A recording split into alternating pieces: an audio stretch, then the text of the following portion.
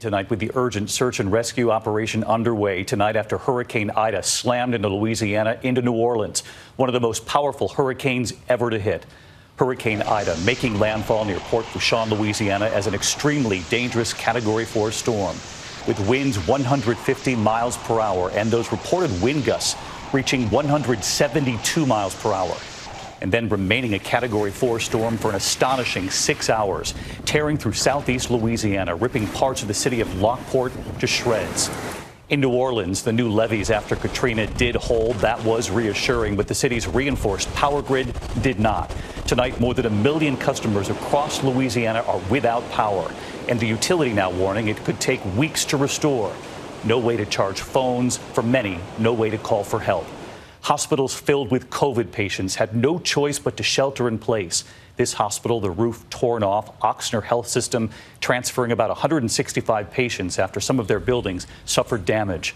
Tonight, the images of the Coast Guard, the helicopters taking off as soon as they could to try to assess the damage, out searching for people who stayed in their homes. Reports some trapped in their attics for many hours, some waving to the Coast Guard above. Tonight, we know of at least 2 deaths. The governor saying tonight that we should be prepared for that number to rise.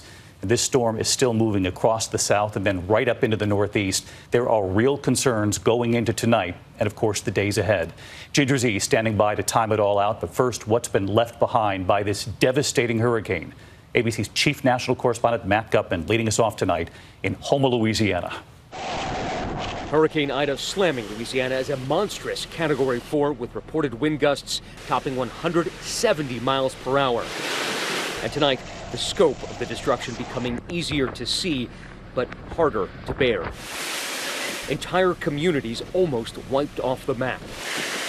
More than 1 million customers now without power. The outages could last for weeks, and officials fear the death toll will rise. There's somebody in there, I think. The massive search and rescue operation ramping up since the storm hit. This woman pulled out of her flooded car. We traveled to hard-hit La Place, just west of New Orleans. Rescuers in boats and helicopters desperately trying to reach those trapped in flooded homes. Where the town had been, now a lake, accessible only by boat and by aircraft. Scenes defying the imagination. The hurricane toppling semi-trucks, submerging cars. Helicopters swooping down, landing on Interstate 10 to scoop up the most vulnerable, including that woman in the wheelchair. Can you help? As we arrived, we saw the storm's refugees walking off that exit ramp, carrying what was most dear. Some of them trying to hitch rides from strangers. All of them hoping to get to safety. Michael from the Cajun Navy offered to take us in. This entire town is submerged. We're driving on the main street. And there we saw a flotilla of small boats on the water, carrying out the stranded and the exhausted. And it was on dry land that we met these two. You guys didn't expect it would be this bad, did We you? didn't expect it to be this bad, and we stayed because we were in a 2-story home, and we thought we would have been safe.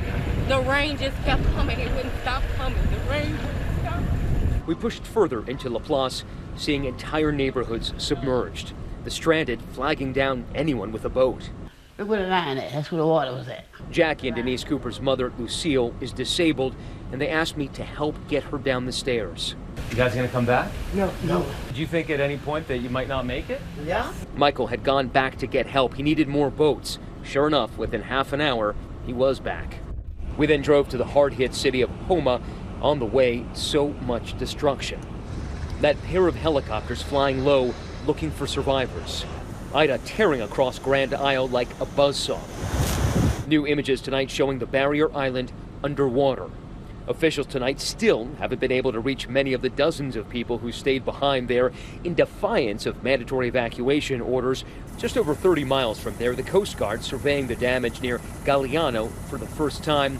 Homes shredded, roads flooded. This chopper flying a patient to a hospital. At least one levee was overtopped in Plaquemines Parish, south of the city, and reports of people trapped in their attics in Jefferson Parish. This is an area that, if you want to think of it like swampland, there's alligators out there. Our Ginger Zee in nearby Jefferson Parish, just south of New Orleans. The town of Lafitte has one way in and one way out, and that one way is covered by water. They are protected up to 7 feet. Their levees were overtopped during the storm. Rescuers doing everything they can to reach survivors. From house to house, we're going past them, and if people want to be evacuated, we're putting them on the boats to get them out. President Biden declaring a major disaster in Louisiana, promising a vast federal response. That's our job. If we work together, we're going to stand with you and the people of the Gulf as long as it takes for you to recover.